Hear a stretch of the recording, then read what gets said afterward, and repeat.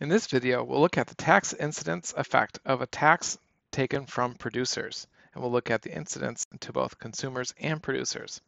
Let's suppose that the government collects a $1 tax on gasoline from producers for every gallon of gasoline that they sell.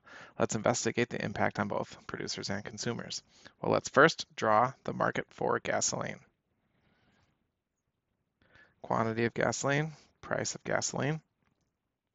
I will draw a downward sloping demand curve and an upward sloping supply curve. And I will label the equilibrium price for gasoline.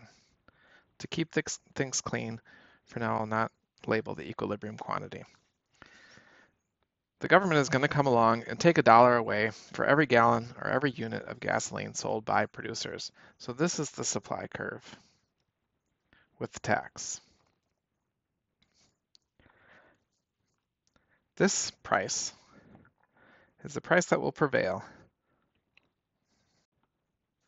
This is the price, including the tax that will be charged to consumers. So let's call that price consumers. But the government's going to come along to the producers and take $1 away. The vertical distance between the original supply curve and the supply curve with the tax is equal to the size of the tax. And this is the price that producers get to keep. So we can see here the tax burden is shared. The difference between the price that consumers pay and the price that would prevail without any taxes is the tax burden on consumers.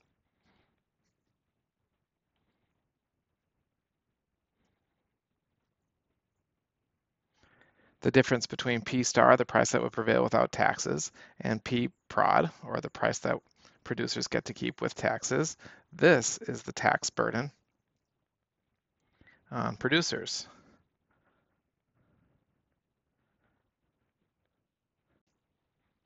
The result is that the tax burden is shared on both consumers and producers, even when the government decides to only collect taxes from producers. How does this compare to when taxes instead collected from consumers, something I look at in a different video?